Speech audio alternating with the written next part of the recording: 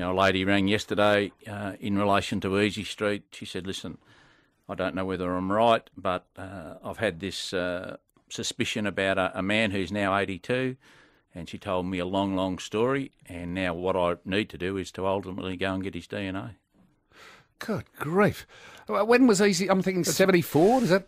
Around 1976, I was 76? at Collingwood as a young constable then. Is that right? So it's about 40 years ago. Correct. Right, and do you automatically rule out her story, or do you think, no, that's worth looking at? It's worth looking at because this person is connected to the family of both Armstrong and Bartlett. He's now in his early 80s, and the easiest way to resolve it is to obtain his DNA.